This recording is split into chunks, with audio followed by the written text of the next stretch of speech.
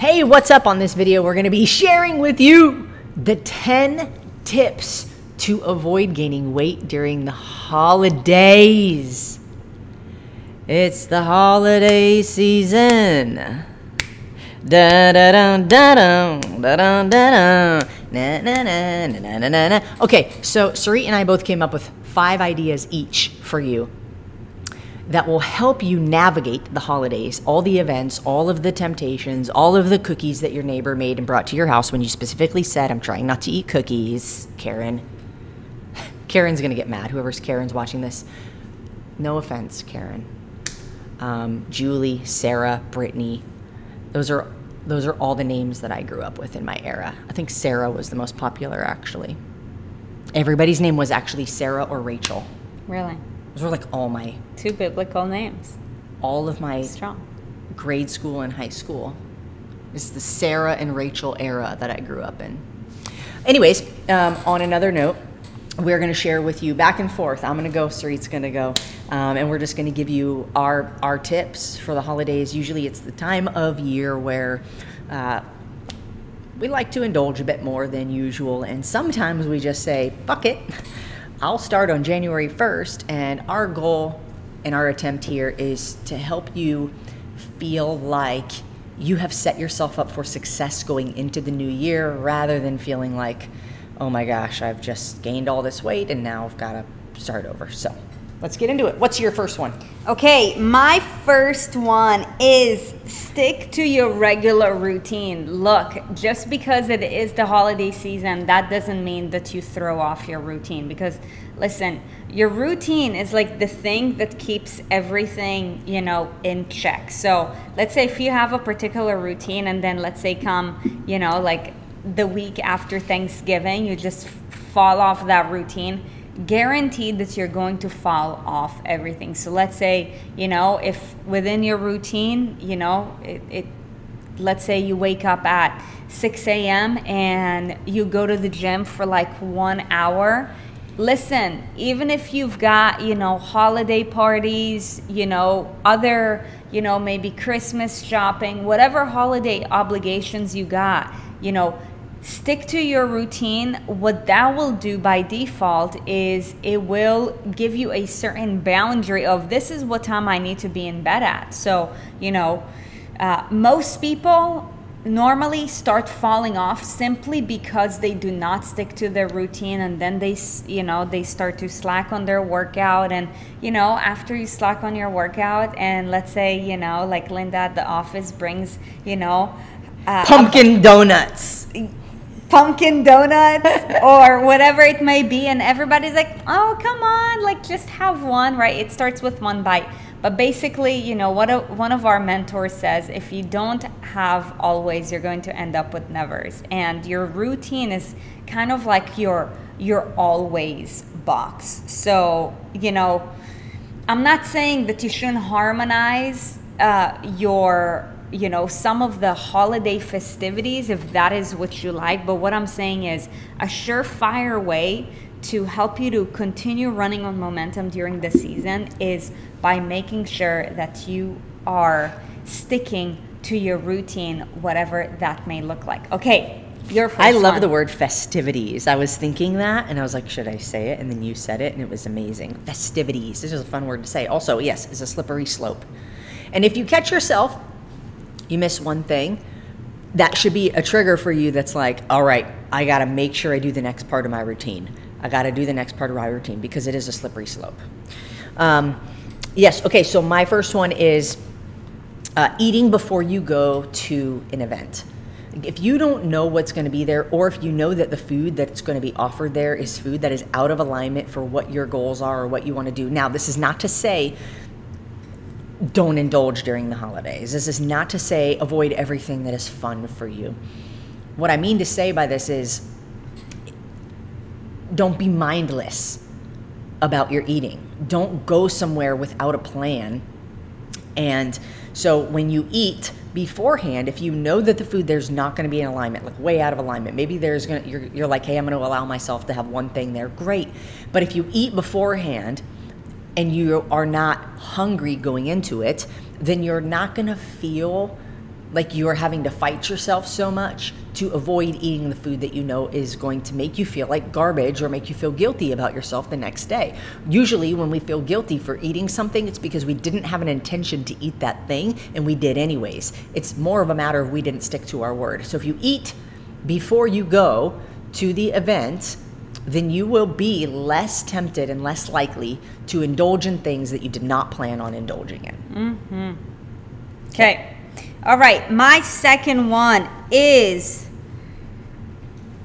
this one is in particular with regards to like the more festive meals, or, you know, not the regular, you know, like lunch on a Monday morning, on a like Monday the big old turkeys and hams and biscuits and gravy and mashed potatoes and green like bean the casserole, holiday parties, or like the stuffing, you know, like Thanksgiving dinner or whatever it may pumpkin be. pie. So no matter what, make it a point to start your meal with veggies. And here's why: because veggies are what we call a positive filler. Number one, it fills you up because it's, you know, loaded with fiber. Number two, it is loaded with nutrients. Okay, so no matter what you're gonna have beyond that point, if you were to like stop right there, at least you've done your body good, because you gave it the fiber and you gave it the nutrients that it needs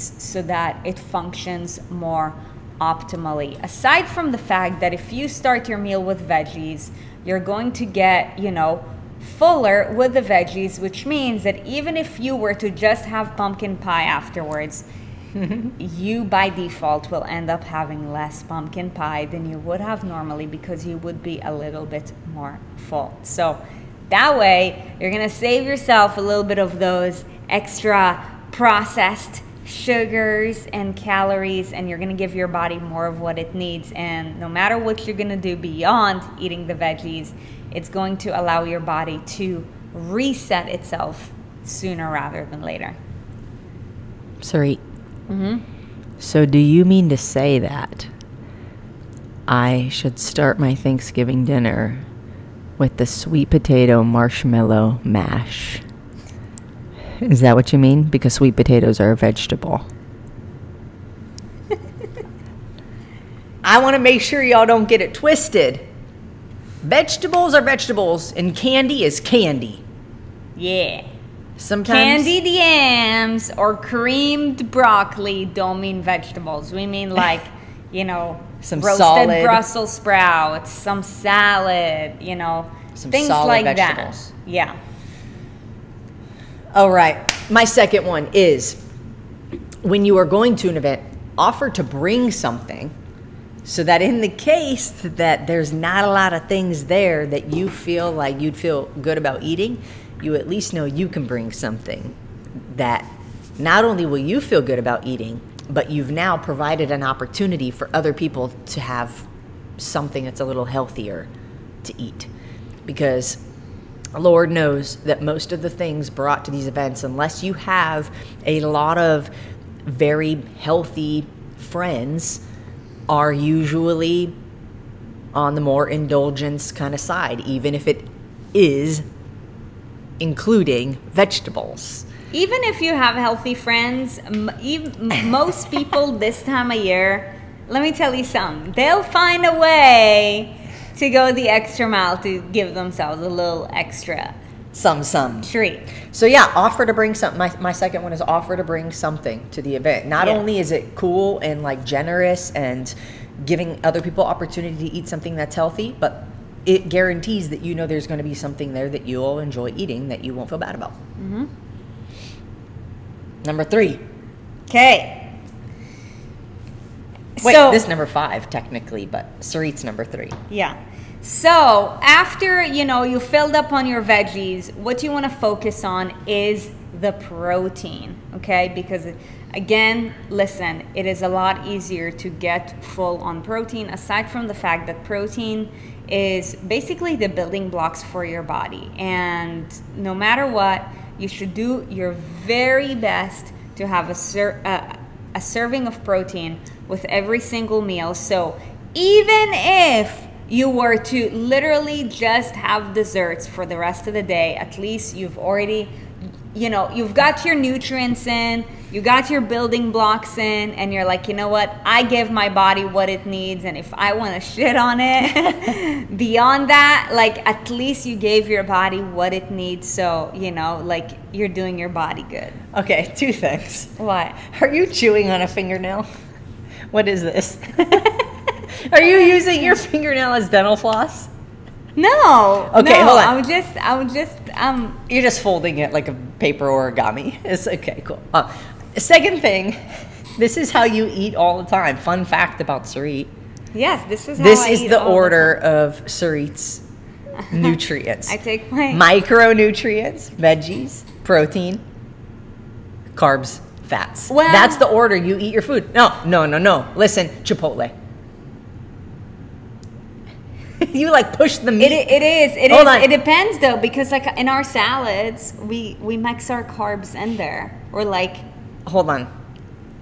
This is funny because it's true. This is 90% of the time, unless it's a salad, which has like. But do you like, be real? Like, do you like save some of the apples and pistachios like for the last bites? In our ones at home, no, because it's mixed so good. But like when we go to a restaurant, I'll tell you, I'll eat all the veggies first.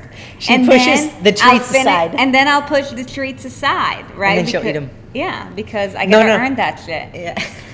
Chipotle, you like will eat, you'll like push some of the meat aside. You'll push like the guacamole, put it last. Yeah, and so even when we go to like a restaurant, I'll eat all the veggies first, and then like it'll just be like meat, chicken. She'll eat the whole salad. She'll be like, I would like to add a double portion of chicken. And then when she's eating the salad, it's like, then she has a bowl. You look over like 5 minutes later and there's just a bowl of chicken. Yeah. Listen, the tips that I give you are the things that I implement in my own life. It's like, I was going to say there's no wrong way to eat a Reese's, but that doesn't really apply because you're telling them a specific way to eat food. Eat a Reese's plant first, and then eat a Reese's protein, and then first eat the Reese's tree, and then have the Reese's, and then the Reese's Pieces. Yes. All right. Anyways, so going back to that was after the veggies, eat the protein. Okay. Yes. Recap. My third one is offer to host the entire event. This is not my particular. If you're not a Martha Stewart. This is not my particular go-to for myself personally. However, it is an option for those of you who are, like hosts by nature. You like have a million dishes like in your cupboard, like my mom that like 360 days out of the year, like she doesn't need them, but like the 5 days out of the year she does. Then offer to host. If you are like rocking paper plates, I mean, you can still offer to host. Probably that'd be great because then nobody has to do any dishes. Just have to buy a couple more paper plates. But that is one way. What's the I'm trying to be funny. We host like all the time. I'm being funny about this, but what that does is allows you to be in control of the food that's offered. Allows you to be in control of what's going on. And even at that point, like a host, usually people are willing to bring things. Hey, what do you need me to bring? What do you need me to bring? You're like, hey. Especially if you got good friends. Here's this recipe. Boom. Can you make it? Yeah. So yeah. That's my third one. Offer to host. Okay. Why are you laughing at me? You are giving away my how do I keep myself occupied during a YouTube video. Oh.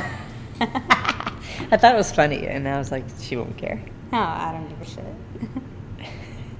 Whatever. Okay, so the next one is this now. Listen, Linda. Okay, if you like to get festive on the holidays, chances are is that you like to have a drink or two or maybe 5.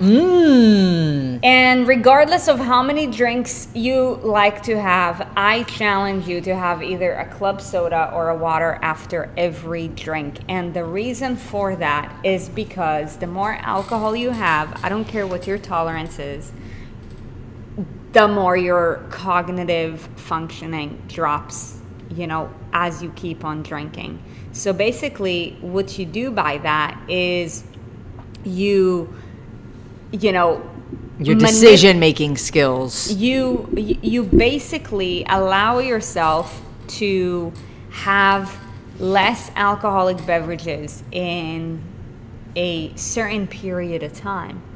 And, you know, that allows you to enjoy your drinks, limit any, you know, unnecessary calories. Between you and I, like, alcohol is a non-essential, you know, macronutrient. So really, other than the festivities of it, that pumpkin cider, your body doesn't need it. But yeah, man, like pumpkin cider, that shit is so good. And you know what? It's got alcohol, it's got sugar, whatever. So, you know, you dilute it a little bit by having some club soda or water, whatever it may be, after every serving. That way you end up by default drinking just a little bit less alcohol, so that, you know, you end up putting more of the good in your body. You know what's also cool about that is that you are, it's almost a feeling of like, I've earned this next drink too, you know, and then you don't feel as bad about it. Yeah. You know, you're like, hey, I've drank this thing of water. I've earned my, if you start with a thing of water, you're like, as soon as I finish this, I get to have a drink. You're motivated now. You're like, boom, as soon as I finish this, I'm gonna have a drink, boom. And then not only do you consume less alcohol by default, because you've got less time and less room in your stomach. Right. But you also, for one, you feel more excited about that drink. You enjoy that drink more, and you feel like you earned it. Yeah. So it's almost like satisfying. Like, I won this drink. Mm-hmm. Yeah. Did it? Yeah, that's it. Okay. So what's yours? Number 4 for me. So this would be number 8. Okay. Before going to a festivity, a holiday festivity. Holiday festivity. Before going, write down your intentions, like literally, like write it down physically on a piece of paper. Write down what your intentions are, what you are or are not going to indulge in. I prefer just to say what I will allow myself to do, not what I don't want to do. And then you give that, even a text, okay? Send it to a friend, but not just any friend. Send it to a friend who's a real friend. Send it to a friend who will give you brutal accountability. Send it to a friend who will call you out on your shit if you don't stick to it. Send it to a friend who will follow up with you and ask you, how'd the party go last night? Did you stick to your intentions? And give yourself some kind of like, well, I would say I'm not a fan of consequences, but I really am, because consequences make you learn, right? I don't know about you, but I got little whoopings when I was a kid, and I'll tell you what, like, I learned things. It was beneficial for me. So if you have some kind of a consequence, and I would encourage that it not be a workout as a consequence, but something else. Maybe you have to give your friend $50 if you fuck up. Donate to charity. Yeah. I mean, I don't think donating to a charity is a consequence, but like, I don't know, maybe you give your friend... It's a good cause consequence. It's yeah, at least, true. True. You know, I'm helping to the greater good. True. Or you could give $50 to your best friend and they can go buy some stuff like tutus and like bunny ears and things, and say that you have to wear those on the next Saturday morning jog. Some people might find that entertaining. But yeah, write down what your intentions are, if at the least, even if you don't give them to somebody, because it makes you more likely to follow through with it because you wrote it down, like you actually put it out there. Give it to a friend who will actually hold you accountable, and make a consequence if you don't stick to it. Mm-hmm. Yeah. And the last one for me is give yourself a weekly allotment for the number of desserts you're going to have. Okay, and the reason why I say weekly... That's a good one. Yeah. Yeah. Mine were great. Well, in the comments, drop And let us know. This is just going to be a friendly competition because I Great. know Erin would like it. Whose tips did you like more, Sarit's or Erin's? Anyways, You can pick a favorite. Nobody's going to take offense. Yeah, no, we're Somebody. not gonna The take- truth is that people will benefit from both, Yeah. and everybody's different. Yeah. Actually, let But us mine know are better. which out of like the entire list, like which one you're like, oh yeah, I'm definitely taking that one. Would love to know which one, you know, you'd find most beneficial. So give yourself a weekly allotment for desserts. And why weekly allotment? Because let's face it, if you are going to have desserts during the holiday, you're going to have more than just one dessert a week. And by giving yourself a weekly allotment, this is me just keeping it real with you, this gives you a variety to choose from, so you're really harmonizing the strictness of it. Listen, if you want to excel in life, you have to be strict. You have to create rules. You have to have regulations. You can't just have a free-for-all. It's called discipline. Right. Otherwise, there's chaos, right? But it also gives you that, you know, room for error, so that, let's say if you're like, okay, my weekly allotment is, let's say, 3 cookies. And, you know, let's say you already had one and you're into third day of the week and you planned on having the next 2, let's say 3 days from now. But then there was an opportunity for you to have something super special. That way you're able to create a, what I call a fair negotiation with yourself. Not to, in a sense of like, oh my God, this is special. Oh my God, this is special. It's like, no, once you pass your weekly allotment, done. It's got to be worth it. It's got to be worth it. Right, like you got to wait till next week. However, let's say if there is something unexpected and you still got like room in the bank, then, you know, you're free to make a pivot if you'd like. That way you're able to, you know, continue to create more of that spontaneous factor, while at the same time remain disciplined. So weekly allotment, you know, you get to choose what is something reasonable and give yourself a number that you can stick to. Like with full faith, where if I was to ask you on a scale of 1 to 10, how ready, able, and willing are you to follow through with it? You tell me like a 10 with flying colors, okay? And make it a point to like tally it up and hold yourself accountable to that. And, you know, once you hit that, you know, weekly allotment, cool. Cool. So you're able to pace yourself as well. Yeah. Cool. Okay. So that was my last one. What All about right. you? All right. Number 10. Avoid unnecessary temptations. Good one. So what I mean by this is, let's say there's an event or a party or whatever, and you're just going out of obligation because like, oh, my best friend asked me to go, but like I'm not going to know anybody there, but you know there's going to be a bunch of garbage food there that you're going to be tempted around. Just don't go. You don't have to go to something out of obligation. If you don't want to be somewhere, you don't want to be somewhere. Chances are you're not going to be the life of the party there anyways because you don't want to be there. So if you can just avoid, or if you know there's like, Susie brought her like famous peanut butter fudge and it's sitting in the break room, like don't go to the break room. Like don't put yourself in unnecessary positions to be tempted to eat things that you're not planning to eat. That's number 10. Yeah. So there you have it.